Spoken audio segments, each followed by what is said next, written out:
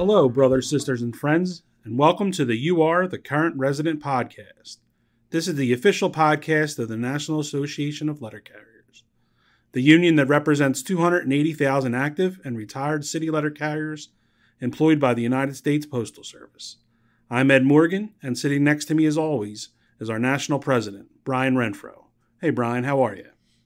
Eddie, doing great. Good to be back with you for another episode. Now, we've got an exciting topic today, but before we get into that, are the Phillies still 10.5 games back? They'll be 10.5 out the whole season. We'll stick with that. I like it. As long as we make the playoffs, we're good. All right, so today we're going to be talking about the United States Postal Service's Delivering for America plan. That's a great name. Wonder where they stole that from. And S&DCs. I sat down earlier this week and came up with some questions that our members might have had. If I didn't ask your question, you can always reach out through our Ask the Mailbag segment. Submit your questions to us by email at social@nalc.org. So can you talk us through the overall USPS's Delivering for America plan? Yeah, and you're right. They got the name right. That's a phrase that we've used for several years now, and actually had a campaign back in 2020 when there was a lot of COVID relief legislation on the table that we called Delivering for America. But anyway, back to the plan. Let me start with a little bit of history and where this plan comes from, and then won't get into every detail of it, but we'll get into the details that are relevant, to what we do every day and the things that we're seeing around the country. So back in 2020, when the current Postmaster General, Louis DeJoy, took office, he began working with the Board of Governors, and at that time, the chair of the Board of Governors was a governor, a good friend of ours, a guy by the name of Ron Bloom. His term has since ended, so he's no longer a governor.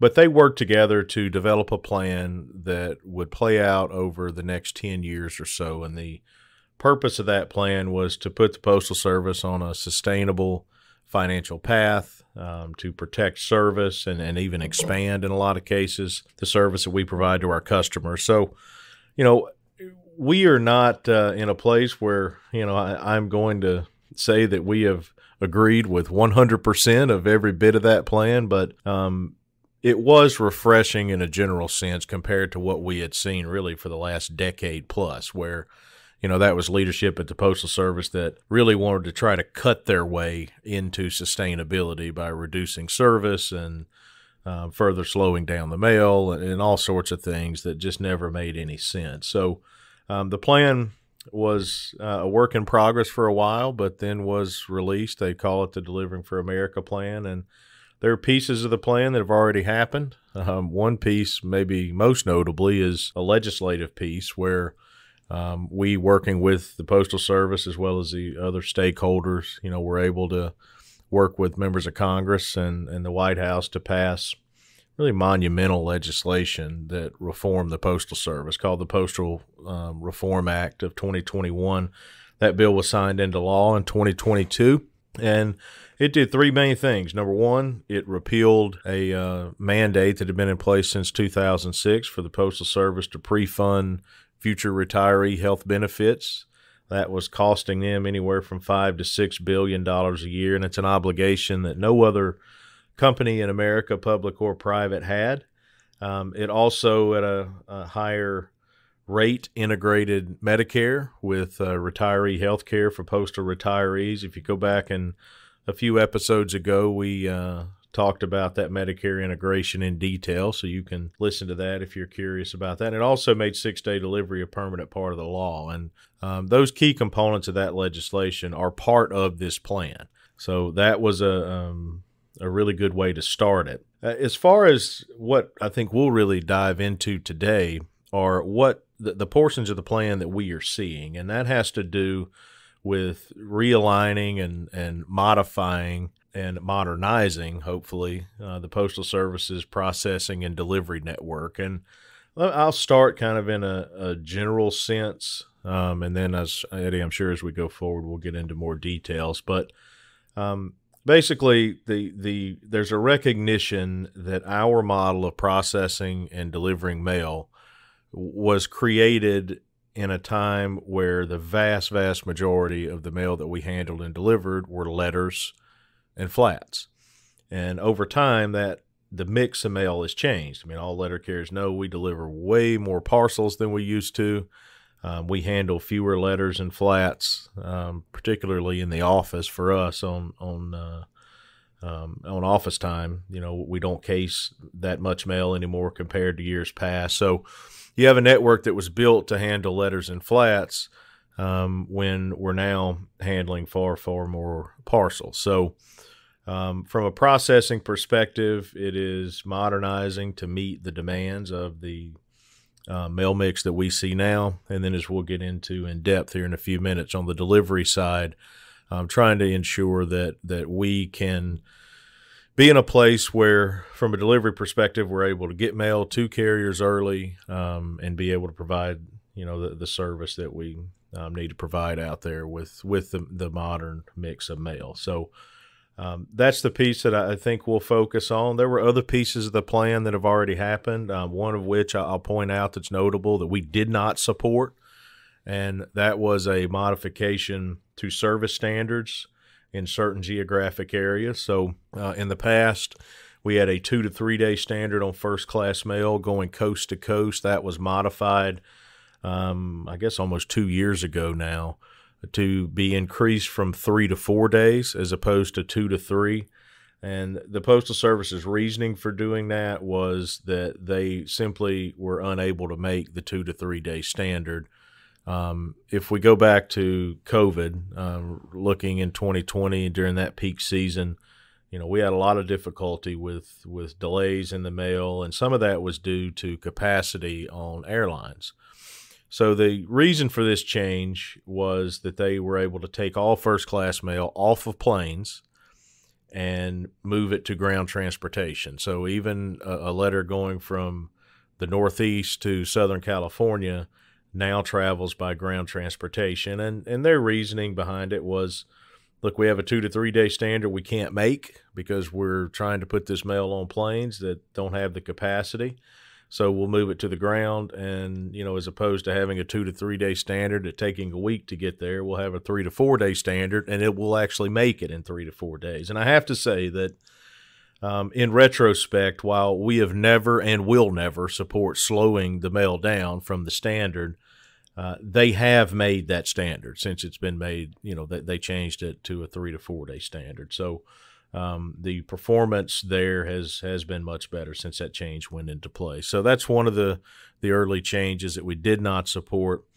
Really what we'll get into today is what they're doing on the delivery side of the house, what affects us, some movement of carriers that, you know, it's not really a matter of whether we support it or not. It's more a matter of how we're able to enforce our collective bargaining agreement and ensure that, you know, as they take these type actions, that we make it the best we possibly can for the letter carriers that are impacted by it, and obviously ultimately the service that we provide to our customers. So I'm sure we'll get a little more in depth on the S&DC side of the house here shortly.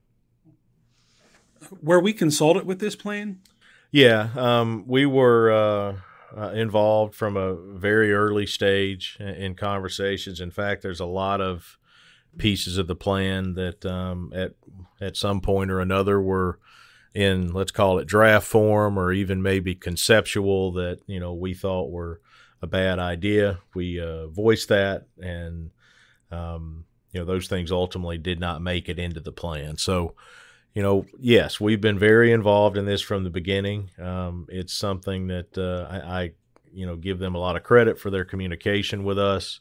There were things that were, and in some ways, left over from previous leadership at the Postal Service that were just bad ideas, and that mostly included service cuts and stuff like that, reducing retail locations and closing post offices and things like that. That you know, I think through that communication we expressed, you know, the real problems with a lot of those things, and ultimately, you know, we're able to keep those things from becoming a part of the plan. And, you know, and when I say keep them from becoming a part of the plan, it's just more about communication and, you know, the understanding that that the folks over in leadership at the Postal Service gain through conversations with us, that not do things in a plan that would end up harming, if indeed the goal was what they stated, to modernize and provide that service, anything that would negatively impact our ability to do that. We were able to talk through and get a lot of that removed. So the plan itself, in its current state, is there was no surprises to us. There are things that we had communicated about all along and been preparing for. So, yeah, we were definitely involved, and I have to give them, a good deal of credit compared to maybe what we've seen over at LaFont Plaza in years past, that there was very open lines of communication, and the same is continued, as we see this implemented. Can you explain what an S&DC is? Yeah, so this is the piece of the plan that we are seeing and dealing with more than anything else on a daily basis. So S&DC stands for Sorting and Delivery Centers. And the concept, just to explain in a general sense, and then we'll get into a little bit more detail. If you take a city, the way the Postal Service's processing and delivery network is set up, you will have multiple mail processing facilities and then dozens, if not more, delivery units. And in each of those delivery units, you would have, from each processing location, you have these truck routes. In some cases, those are postal employees running trucks. In a lot of cases, they're contractors that are transporting mail from processing locations to delivery units. They may stop at a number of delivery units along the way. And then also in the evening and at night, they're bringing mail back from the delivery units to the processing locations. In general, what they are doing is reducing the number of processing locations, but expanding the capacity to process. So let's say, for example, you have in a particular metropolitan area 7 mail processing locations. They may reduce that to 2 or 3 locations, but actually increase the capacity to process because they're in much larger locations. On the delivery side of things, they have identified places to create these sorting and delivery centers, or S&DCs.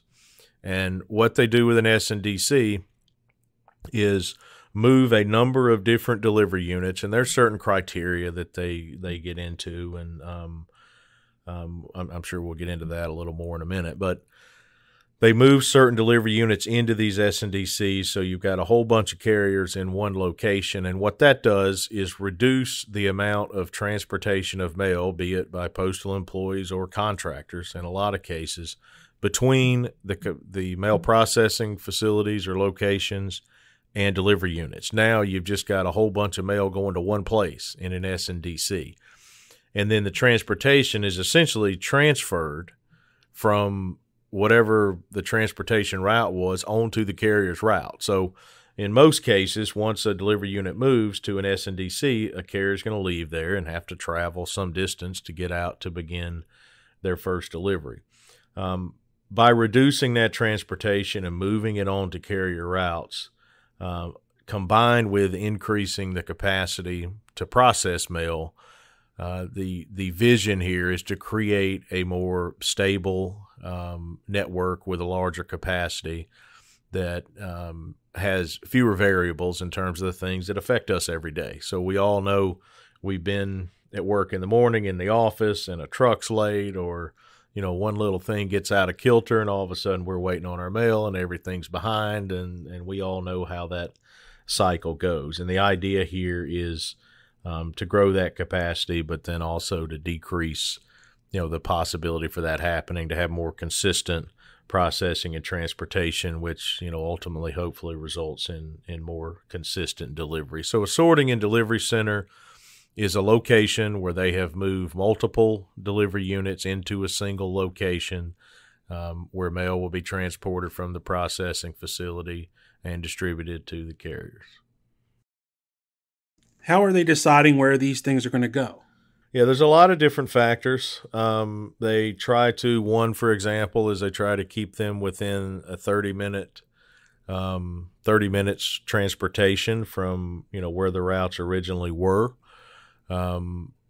If you look at a big map, they've got, in pretty much every metropolitan area in the country, they've identified locations where they can, within 30 minutes, maximize the number of delivery units they can get into one S&DC. And there's other things that we look at some of the services we want to expand in the future, such as same-day delivery and some of the local connect and some of the other services that we really want to see grow. There's some market analysis that they use in terms of where potential revenue and mail volume could come from. That's all a piece of it too. But for the most part, it's kind of plotting on a map with criteria based on obviously where the mail processing locations are as well. So some of it's due to availability of facilities, and sometimes that's existing postal facilities. In some cases, they go lease or buy other facilities. So there's a number of different factors that play into it. But there's been a lot of communication about how they make those decisions here over the last, really, I guess, year and a half or so now. How many are they going to do? There's a little bit of an evolution that takes place here, but right now, over the course of this 10-year plan, which has, I guess, a little over 8 years left, they are looking at somewhere in the neighborhood of 400 of these S&DCs. We are not close to having 400 of them. We're just with, I think, a couple dozen or so out there now, but we've definitely, every few months, we've got several more that are scheduled to come online, and later on today we'll get more in detail about what we do as far as NALC internally to try to prepare and gain information and anticipate issues that may come up and address those ahead of time. Are they contractually allowed to move us like this? Yeah, so there is no contractual prohibition really on the Postal Service moving anybody anywhere.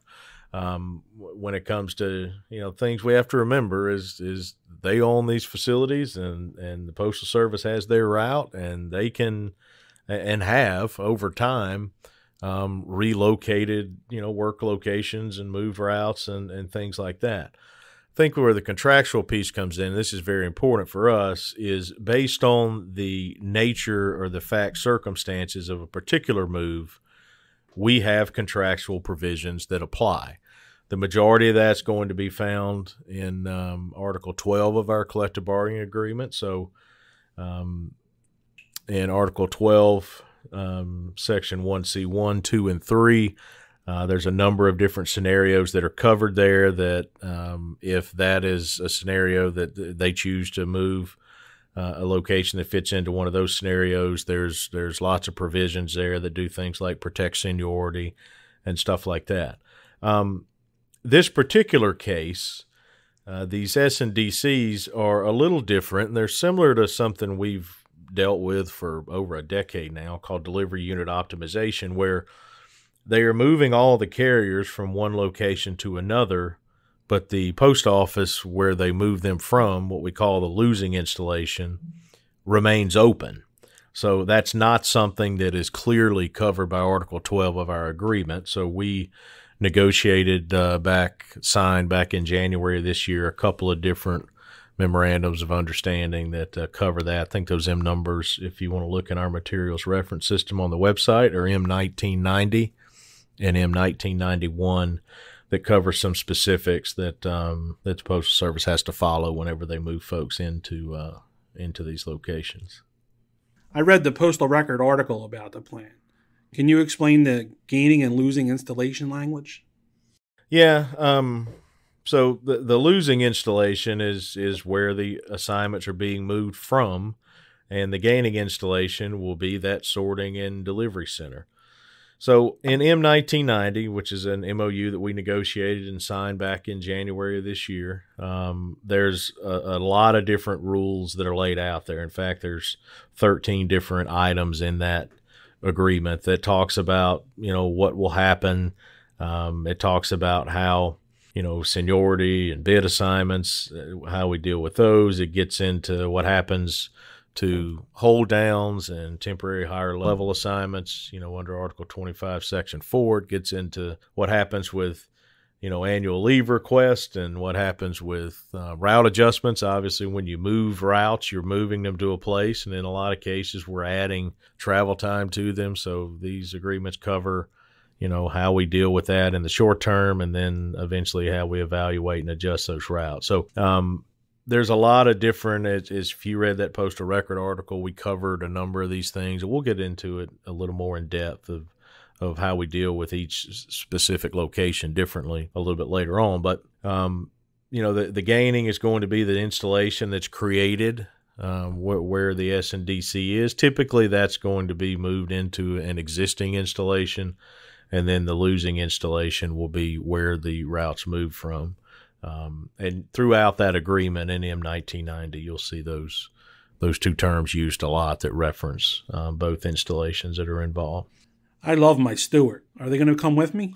Yeah, part of movement into these S&DCs and part of the agreement I just talked about is that all carriers move.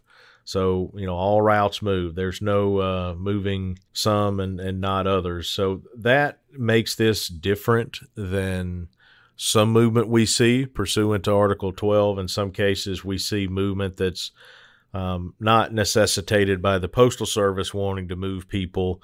Sometimes it can be it can be necessitated by, having too many people in one location, what we call an excess of employees. And in that case, it's seniority based, and there is something for stewards called super seniority. But in the case of movement with an S&DC, all the carriers go. So everybody that's there with you on all those routes will move to the S&DC if you're involved. What happens to my seniority list and my seniority? Everybody maintains their seniority when you are moved. That's one of the specific things that we covered in the agreement that we negotiated is, everybody retains their craft installation seniority and their bid assignment. So you stay on your route, and for the purposes of the way you accrue seniority, this is covered, I believe, in Article 41, Section 2B7. You're considered to have gained all that seniority in the gaining installation, so where you are in the S&DC. What happens with the overtime equability list? Is it just for the people I came over with, or the whole new building? The short answer is that depends. It can be the entire building. That's going to be subject to, whether your local memorandum of understanding divides that installation by section. And when you move into a location, many times you'll have multiple local memorandums of understanding from each of the places that are moving in, and there's a process that's laid out in that MOU M1991 that talks about that. So it depends. It depends on what those LMOUs say, and ultimately depends on what language. Once we reconcile those LMOUs through a process that we have, and we'll get into that a little bit more in a little while. Do I have to work overtime in an unfamiliar zip code or route? Question is kind of similar to the question about overtime equitability. The answer is maybe. So these are combined into one installation, once we move into an S&DC. So, absent language otherwise in an LMOU, if you're on the overtime desired list, then you would be considered, available for all the routes there. But again, that's subject to, what the LMOU, how it divides, if it divides in item 18, that installation by section. How is this good for my route? Well, what we've found in the ones that we have had implemented so far is, most routes gain travel time. So you're gaining travel time from the new S&DC to your first delivery, and then from your last delivery back to the S&DC. And then once we evaluate the routes and get them adjusted, for the most part, we're trading delivery time, for just simple travel time. And for most folks, that is a positive thing, that we're just riding in a vehicle for a few, and it ranges from anywhere to, it could be, just a few minutes up to 20, 30 minutes or so a day, in each direction. It just depends on the geographics of a particular location. So the feedback and the response from most folks has been positive in that regard, that, trading off some delivery time for travel time, is definitely a little easier and better for the carrier. What happens to with my branch's LMOU? Yeah, so the agreement I mentioned in the MRS, it's M1991. It includes a process where if you have multiple installations that are involved, that basically the parties get together and try to resolve any differences in the LMOU. So if you have multiple LMOUs, from the losing installations that are combined, and there are differences there, and I think it's important to know this is separate and apart from normal Article 30 local implementation that we have after we get a new collective bargaining agreement. Those issues are, talked about by the representatives at the local level. Those would be obviously the branch presidents that are involved and the installation head. And then there's a resolution process for any issues that are not resolved. They go up to the National Business Agent, and they also go up to the Postal Service's field labor relations folks. And then if they can't resolve something, it'll come here to the national level for resolution. One thing to note, and I don't foresee this happening anytime soon, but anything's possible. In the event, once this process is done, in the event at some point in the future, these locations in an S&DC are returned to their original location, then the original LMOU, is basically reinstated as if it wasn't, it had never been changed. So that's the process, and it's just to resolve any differences that may conflict. If we're not in an S&DC yet, are we going to have to change some language when our LMOU opens up? No, there'll be no requirement for that. If you are not currently, if you have not been moved to an S&DC, then there's nothing that would require you to open your LMOU. I mean, obviously through the normal Article 30, local implementation process, you could do that, and I'm sure, at whatever point local implementation happens, which will be here in the next few months at some point. Those locations that we know were scheduled to move into an S&DC, we'll definitely keep that in mind, and we'll get into a little more detail in a few minutes about what our internal process is and the things that we look at. So I guess it's possible that we may, during that local implementation period, if we know we have things that are inevitable where we're going to move and we're able to resolve some things, then we may do that. But, there's nothing that will require you to make any changes unless you are involved in an S&DC and there are differences in the LMOUs of the routes and from the losing installations LMOUs that are moved into the S&DCs. If there are differences, yes, you have to resolve that, but there's no requirement that anything else be changed during normal local implementation. So the last few questions, we're talking a little bit to, branch leadership. So let's get back to the rank and file carrier. Where do my customers pick up their mail or parcel when I have to leave a notice?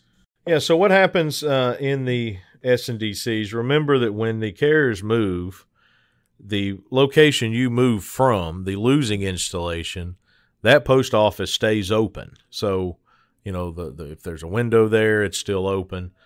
So what we do is at the end of the day, whatever you would bring back, be that a piece of mail, something you left notice for, an accountable, whatever the case may be, a parcel, you bring it back to the S&DC, and then the following morning, one of the carriers, and sometimes it's the carrier who's, the post office is on their route, sometimes it may be another carrier, that stuff will be given to that carrier to drop off at the post office. So it doesn't change where a customer has to go get their mail. So if you have an accountable piece of mail, you leave a notice for it, that customer is going to go to the same place that they've always gone to. So that was one of the big pieces of this that, while moving us, these S&DCs, we definitely didn't want to inconvenience customers by, having them travel further to get their stuff. So from their perspective, it'll all be at that same location where it's always been.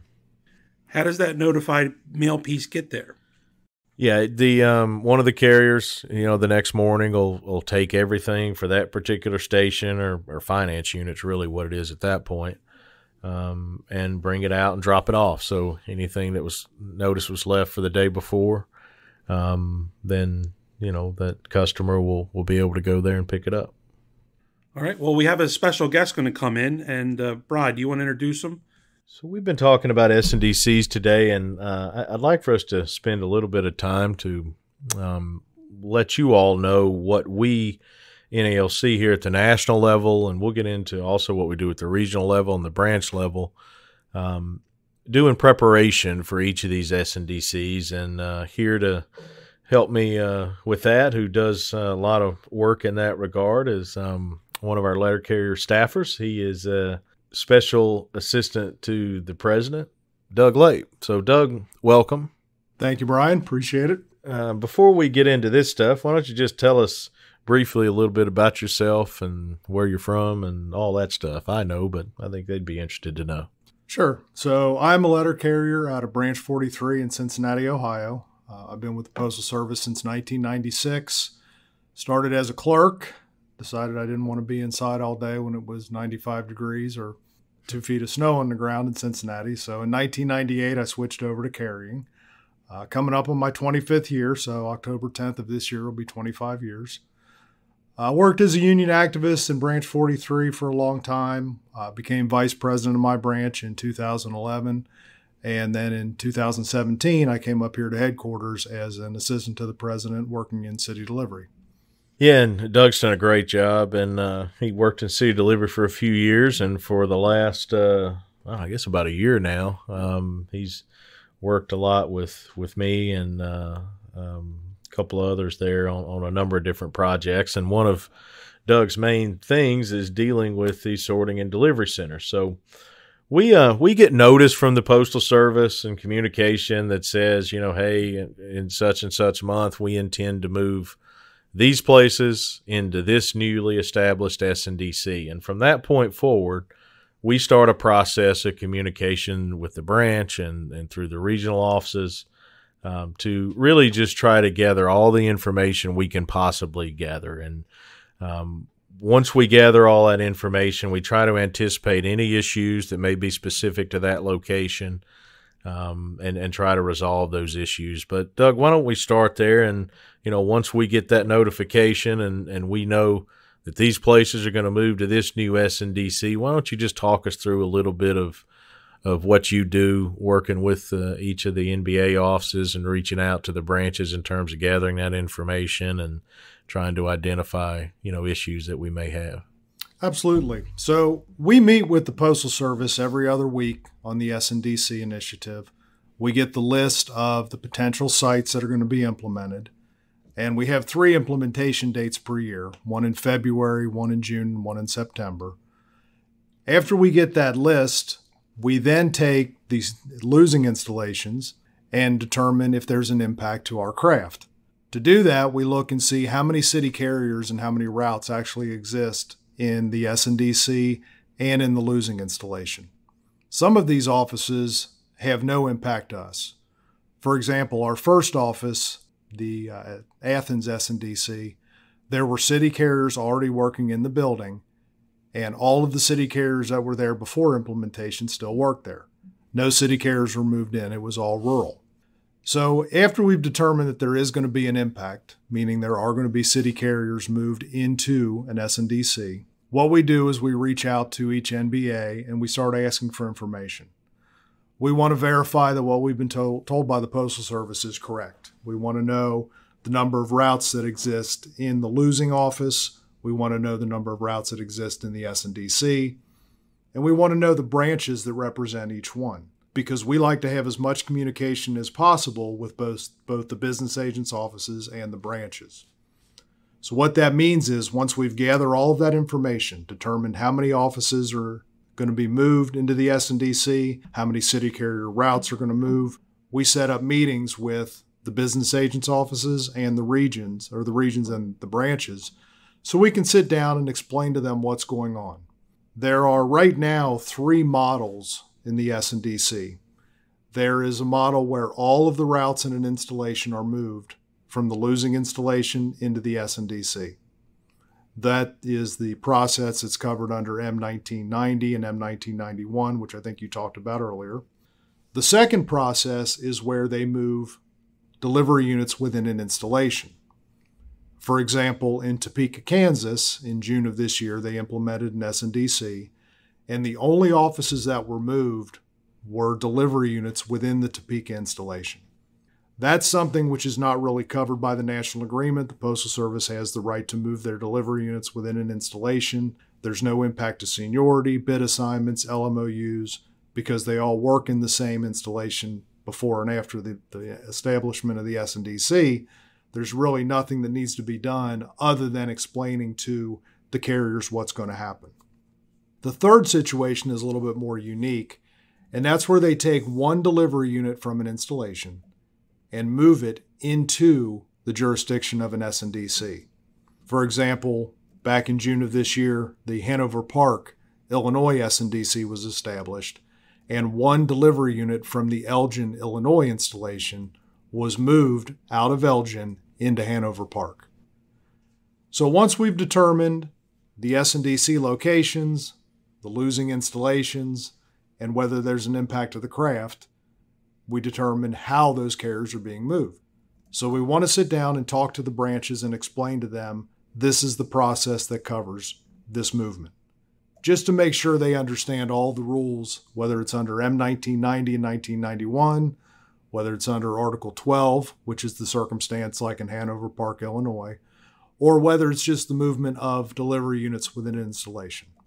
Yeah, it's, as you might imagine, just based on everything Doug just talked about, when you've got, now we're up to, I don't know, what are we, 20-something? We're at 12 right now, but we have more offices coming online the beginning of September. That we know are, yes. that we know are sort of in process. And then in each of those, you have anywhere from, it may just be 2 or 3 installations that are moving in, or you may have, up to an unlimited number. So, there's quite a bit of work that goes in there. So we try to do that, and then Doug communicates with the Postal Service as far as issues that we see.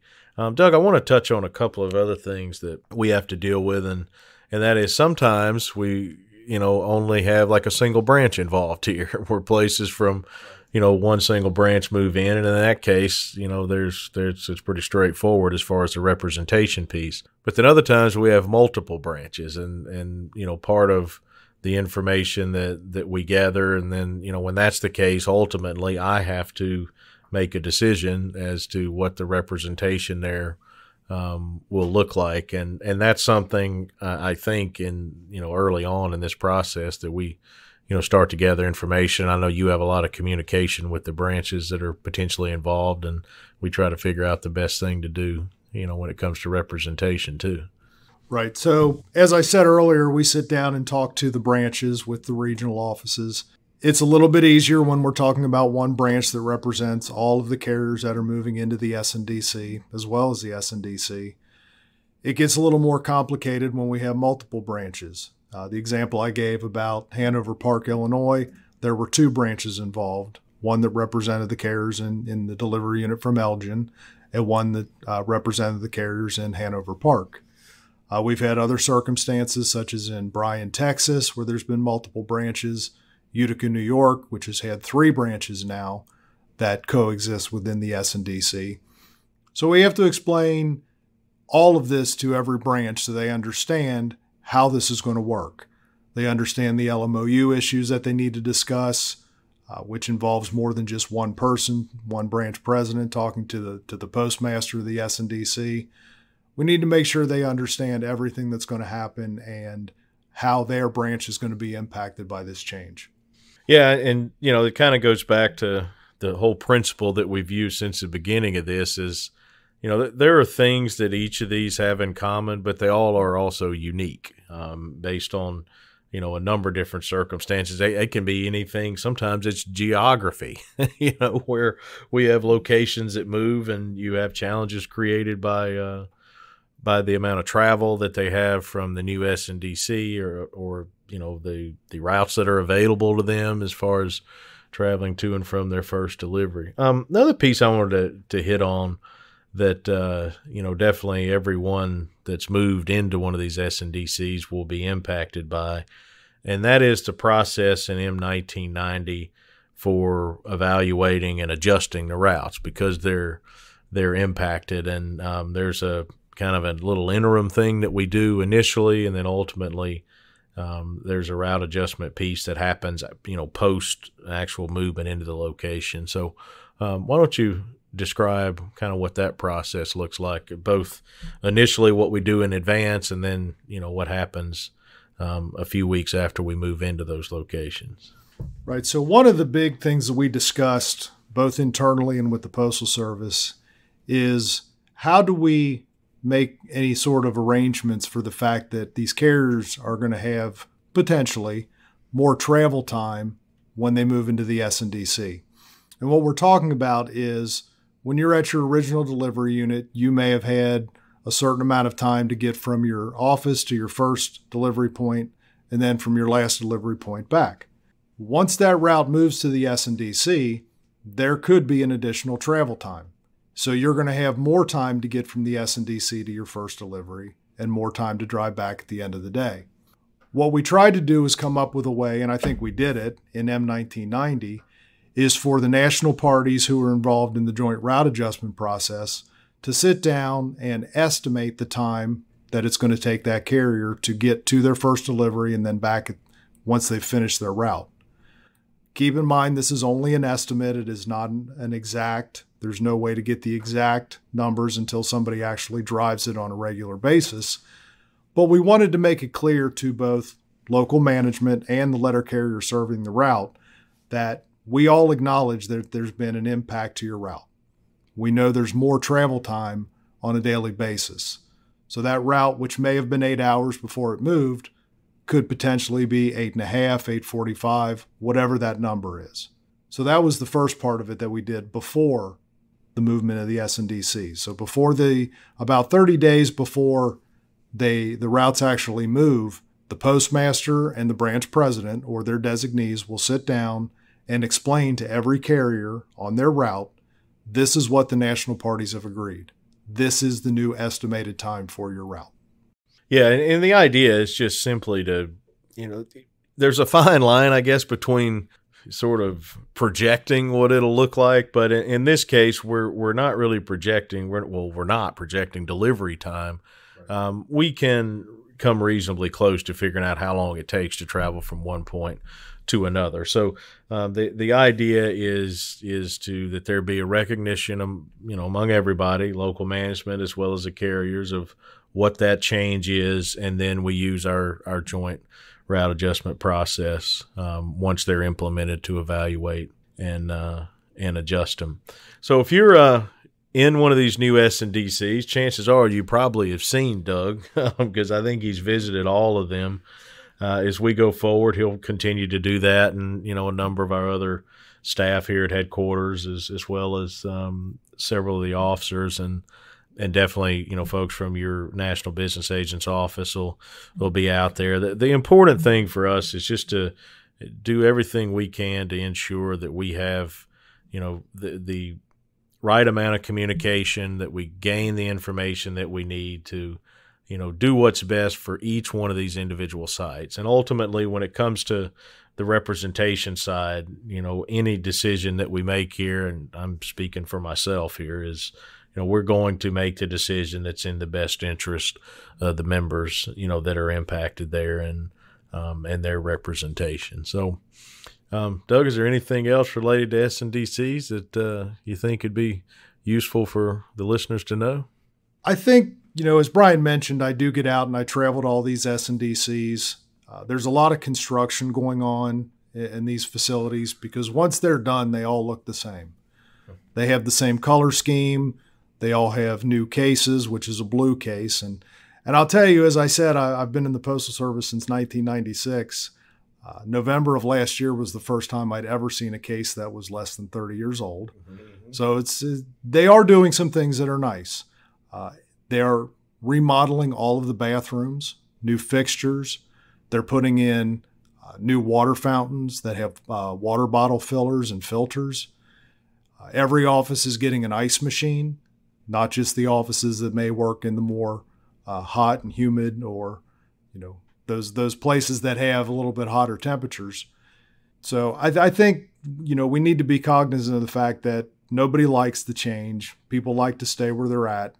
But at the end of the day, these facilities do look a lot nicer. Some of them are being cleaned for the first time in years, which is always a positive. And I think the reason we really want to get out and see these offices is, as I mentioned at the very beginning, that we do meet with the Postal Service every 2 weeks, and they tell us the status of these offices. And Brian, from the very beginning, has made the decision that we're going to get out there and we're going to see if what we're being told is accurate. And it really does open your eyes when you get into these offices, instead of just looking at a single picture in a PowerPoint presentation, to see what the issues are, so that we can address those with the Postal Service and get them fixed as quickly as possible. Yeah, we, I know this will shock everyone that's listening, but we early on in particular, we found a lot of places where they'd show us some beautiful picture, and, we'd go out there and the bathrooms weren't working, or whatever the case may be. And hopefully that's gotten, I think that's probably gotten a little bit better, but that just kind of highlights the importance of the communication. When we've had this communication and, those issues have been raised, by our folks locally or at the regional level, we have had, very good success in terms of getting those things addressed up here. So, the S&DCs, as Doug mentioned, any movement, we are kind of creatures of habit, and, we don't like change, but there are positives, and he mentioned several of them that come along with this in terms of the amenities. And it's just may take in a lot of cases a little bit longer to get there for some people, but usually when it comes to the building itself, once all the construction and that stuff's completed, they are definitely better places to work. Well, Doug, thanks so much for joining us. We appreciate all the work you're doing out there on the S&DCs. And for those of you that are involved in S&DCs in the near future, there's a good chance that you'll get to meet them. So thanks for joining us. All right. Thank you.